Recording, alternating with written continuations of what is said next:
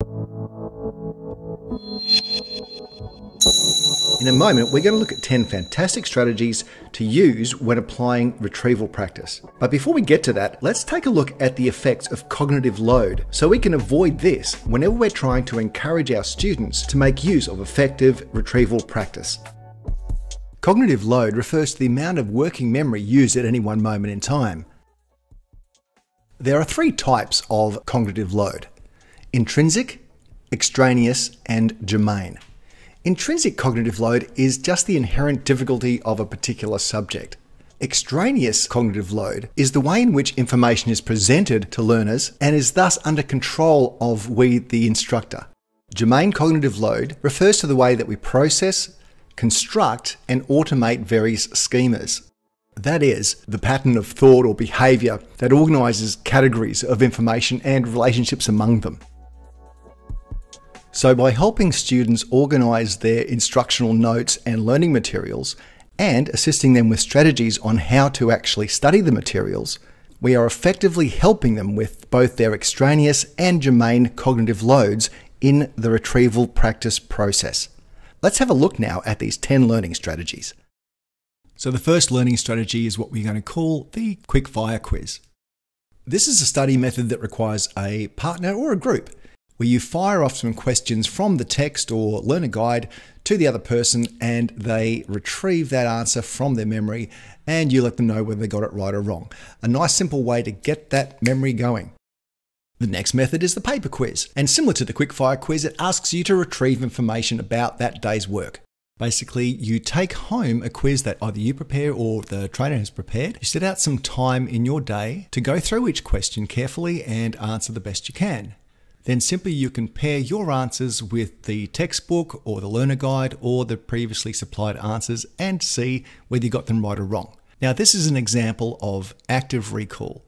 So doing this is actually a great way to fire up those neurons and get that retrieval practice working.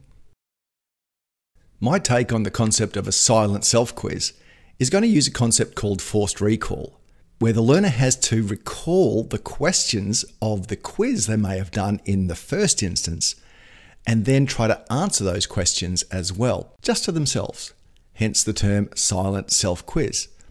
Now, forced recall is when there is no prompting, no cues to help the learner actually try to remember. The memory comes from pure retrieval. The learner can then go back, check their answers, and even see what questions they could remember. So that's the silent self-quiz. And I recommend that for the second, third, fourth, and any other recall sessions that the student has planned. A paired quiz is where we activate students as resources for one another. The test me concept is a well-used technique that can be harnessed both in lessons and as a part of the retrieval practice sessions.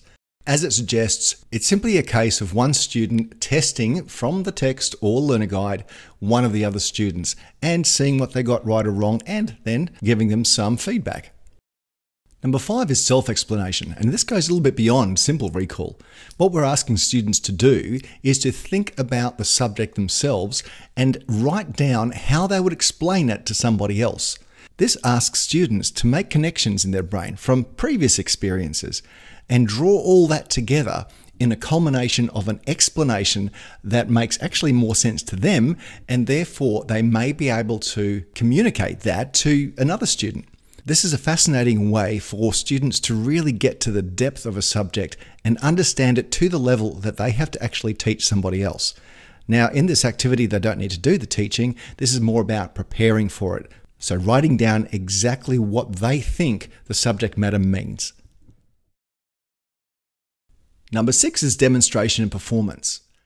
This is where the student can demonstrate some of the skills they've been taught or act out some of the content that they've learned in a physical way.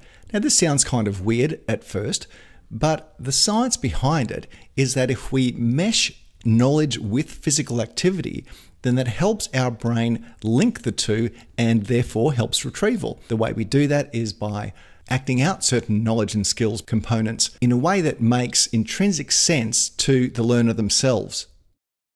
Elaborative interrogation is a great way to get into a subject. Basically, the student asks themselves questions like, why does this happen? How does this work? Why did that work? Why did she say that? Why do you use that structure? And so on. This is one of my favourites because lots of knowledge forms kind of a narrative structure, like a series of events, a process, maybe cause and effect. So the retrieval practice can be formed by telling a story. Now you can tell this to somebody else to verify what you've learned, or you can just write it out and look back at the text or learner guide to make sure you're explaining a process correctly. In a vocational setting, just imagine describing how you're doing a particular task or telling a story around the task of how that task might look in a real-world environment. A great way to consolidate learning is to summarize the content. Now, this can be done in a few ways, but one way I would recommend as a part of the retrieval practice scenario is to summarize things like advantages and disadvantages, or pros and cons. This gets the student to think about the content in a different way, applying their own knowledge, decision-making, problem-solving to the content that they've studied. The last method uses mind maps, where the student can write down key elements of the topic that they're learning, and then from each one of those key elements, link it to other points they may have learned along the way or experiences they have. This makes links beyond maybe just the content itself to real-world things that the student is familiar with. Again, this reinforces the learning and dramatically aids their ability for retrieval. Thanks for watching, and please feel free to write any comments down that you have about the subject matter and we'll try to get back to you. Also, we'd love you to subscribe to the channel so you can catch up with new content being released each week. Bye for now.